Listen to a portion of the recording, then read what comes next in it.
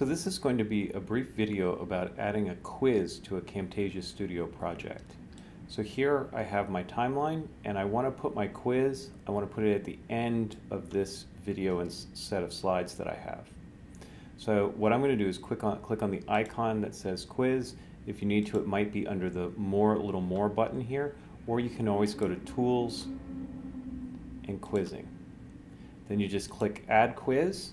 It adds the quiz and it places it like a marker in your timeline. So if you want to move the location of the quiz, you can move it around. I want it to be at the end, so I'm going to put it there. Then on the quiz, you can add your question here. It prompts you for your question text. So let's just say, is adding a quiz easy is my question. It's going to be multiple choice, but the drop-down menu here has a couple of different options: fill in the blank, short answer, and true or false. So let's just do true or false, and there it automatically fills it in. If I had left it as multiple choice, you would just type in the answers here and make sure the correct one is checked. Okay? But let's just do true or false. Then that's it. Now, when you produce your video, you need to produce it, for example, with the Smart Player. So I'm going to produce it as 1080p here, which is the highest resolution for me.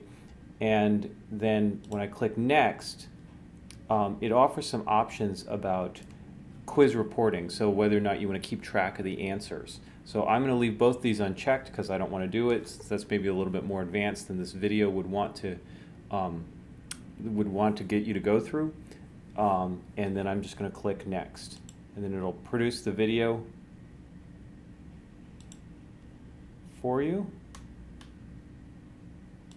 It's asking me whether or not it's going to update some files, and then it starts producing it. So I'm going to pause the video and I'll start back when it's done producing.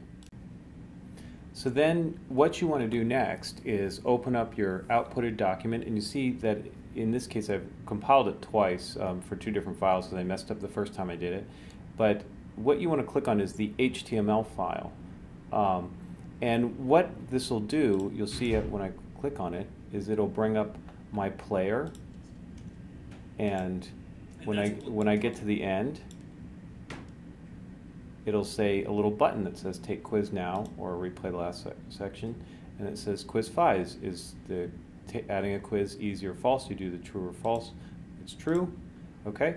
Now what I haven't shown, this is now being hosted on my computer and only I can see it.